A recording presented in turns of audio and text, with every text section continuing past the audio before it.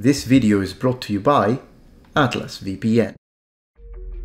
Bronze and iron have become iconic emblems of the classical period. After all, entire ages are named after these metals.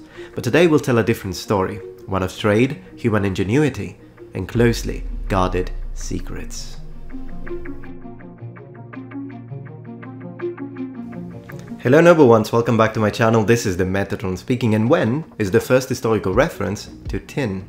The first mentions are from 1500 BC, and it's in connection with an ancient thalassocratic civilization originating in the Levant region of the eastern Mediterranean, the Phoenicians. Phoenician colonies in what is modern southern Spain and the coasts of Portugal were a flourishing network of commerce, with one of its prime focal point being its industrious trade of locally mined silver and tin.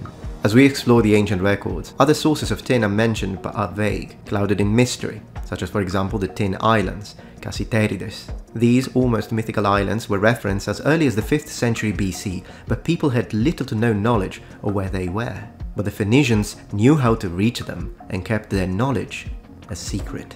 These islands were indeed at the farthest reach of the ancient world. They are what we now call the British Isles, namely the Isle of Scilly and Cornwall.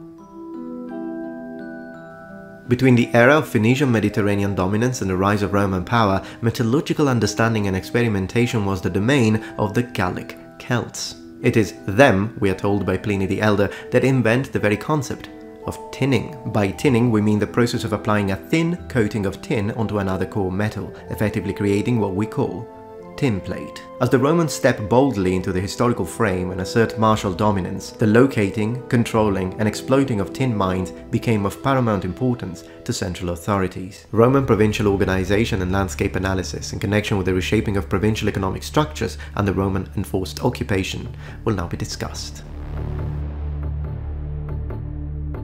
The metamorphosis which occurred to the indigenous populations of these areas and their territories as a result of republican and imperial Roman annexation is significant. The scale and intensity of Roman mining operations in tin-rich deposit areas, which were carried out in order to maximize productivity, and the consequent exploitation framework had a tremendous effect on the socio-political and economic strata of subdued populations. By 19th BC, these included also the northwest of the Iberian Peninsula, becoming the province of Hispania Criterior, as formed by Emperor Octavianus Augustus. Furthermore, not only tin but silver and lead mines were constantly exploited beginning already in the Republican era. All of this reflected not only an insatiable hunger for precious metals, but a high level of demand, which was the result of a jaw-dropping metallurgical competence many may not be aware of. As more and more territories crumble under Roman expansion, we see the birth of an essential mechanism for resource production and population control. A mechanism that speaks to the pivotal role tin, among other metals, had in the ancient world. As a result, Roman territorial involvement left aggressive scars which are still visible after 2,000 years, an everlasting evidence of Roman dominion.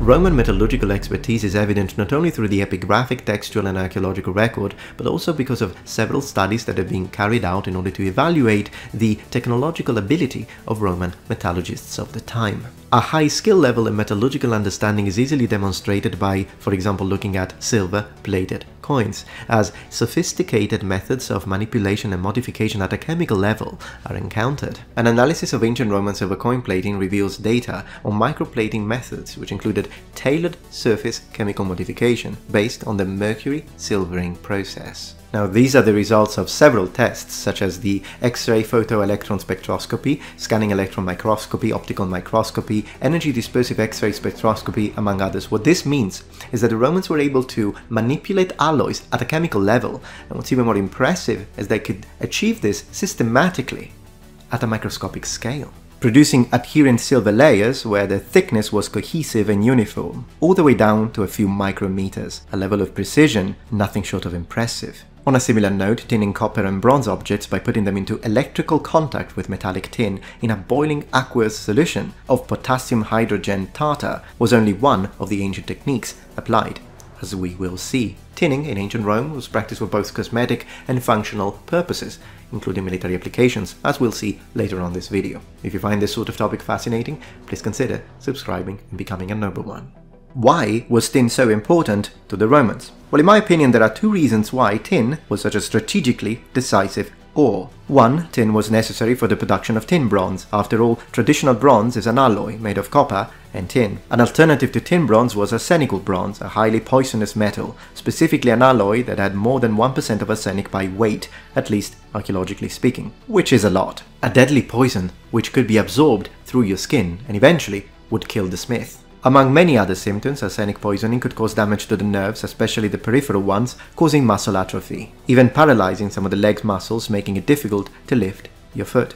This could well be the reason why, in Greek mythology, Hephaestus, the blacksmith of the Olympians, has a limp, and so does Vulcan for the Romans, and many other deities within the Germanic tradition who also happen to be smiths, all the way up to the deep north. A coincidence? Yeah, that's not a coincidence. Regardless, this is why tin bronze was preferable over arsenical bronze, even though arsenical bronze made pretty damn good blades. Number 2, tin was used for tinning objects, shields, and even armor for reasons and with methods we'll explore further on this video. Even when just focusing on binary alloy compositions, just copper and tin within Hellenistic and Roman bronze used for, say, furniture, statues, weapons and armor, the amount of variables of percentages of the constituents within any given cluster is significant. And if we were to look at lead-enriched bronze, Corinthian bronze and decorative polychromatic surface manipulation methods, the topic will become extremely deep. Thus, a thorough examination of ancient bronze will require its dedicated video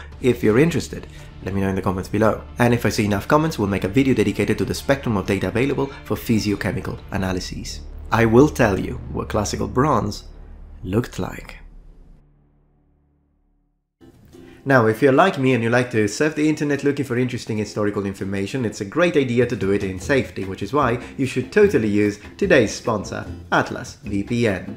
A VPN is a virtual private network that makes all of your internet traffic travel through an encrypted tunnel, and this way it protects you from spying, public Wi-Fi dangers, it hides your IP address, and online activities. Atlas VPN is a great choice because it was developed by cyber security specialists, and among other things, it gives you access to the Data Breach Monitor, which is a security feature designed to track any data breaches related to your online account, automatically scanning any leaked information. But another add-on through Atlas VPN is the fact that you can use Netflix from any countries, regardless of where you are. So let's say that you wanted to watch a show that is only available in the UK, but you live in America. No problem, just change your country through the VPN and boom, access granted. I always have Atlas VPN active on my machines, and that is because one account lets you use multiple devices. I personally really like Atlas VPN not only because it's a great choice, but also because it's really affordable, and that links to today's special offer. So, grab the big deal. $1.83 a month for 3 years plus 3 months for free and 30 days money-back guarantee. So, if you've been considering getting a VPN but you weren't sure about the prices, then now is the time. And don't forget to click the link in the description. That's $1.83 a month for 3 years plus 3 months for free. Keep in mind that this is a time-limited offer, so be quick and click the link in the description. And big thanks to Atlas VPN for sponsoring my video.